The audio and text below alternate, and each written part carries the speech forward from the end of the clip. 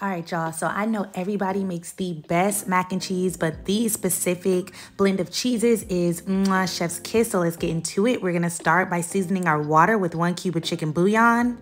Then we are going to go ahead and get started on these cheeses because you know that is the longest, hardest part, okay? Don't nobody like shredded cheese. So we're going to do 16 ounces of medium cheddar, 16 ounces of Colby Jack, 8 ounces of extra sharp cheddar, and 7 ounces of smoked Gouda.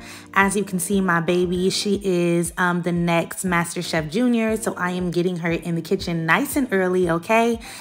She does like cheese, so she really be trying to eat it all, but she got it all shredded.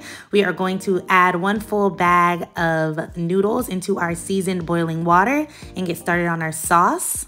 So I went in with about 2 tablespoons of butter, about 2 to 3 tablespoons of softened cream cheese, and I think that was 16 ounces of heavy whipping cream. And we are going to whisk, whisk, whisk. I cannot find my whisk, so that is actually like a beater, like a little cake beater.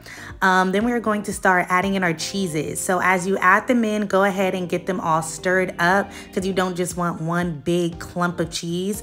I like mine with a little slip. So I like mine at this consistency where it's a little bit runny. I'm gonna go ahead and start seasoning it with about a tablespoon of onion powder, a little of Creole seasoning, just because I like my mac and cheese nice and seasoned, okay? Y'all could just do salt and pepper, but we jazzing it up over here.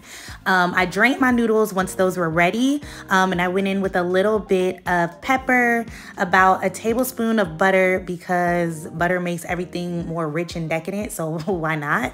And then I added in my cheese sauce.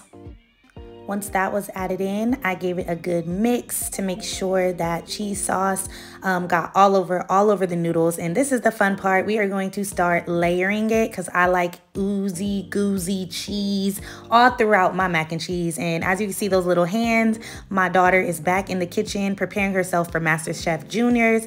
So we are going to layer it one by one, mac and cheese, cheese, mac and cheese, cheese.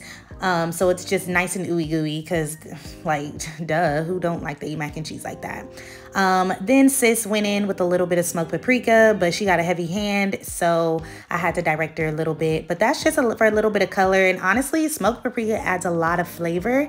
And then we just diced up some little butter and put it on top. We put it in our 400-degree oven, set a timer for 30 minutes, and when it came out, it looked like this, and it was so good, y'all. It was so good. Please give it a try and let me know how you like it in the comments.